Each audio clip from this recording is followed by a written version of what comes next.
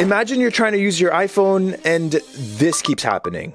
I literally can't do anything right now. Well, it's likely there's someone messing with you using a device like this, the Flipper Zero. There's actually only one way to prevent this from happening to you, and no, it's not turning off your Bluetooth. That doesn't work. This attack is called a DOS attack, and it was actually such a problem, Apple had to unofficially address it. They rolled out an update, iOS 17.2, to specifically fix this issue. Before this update, enough of these notifications would eventually cause your phone to completely crash. Not working. Now it's still equally annoying, but it'll no longer cause your phone to crash, so make sure you update.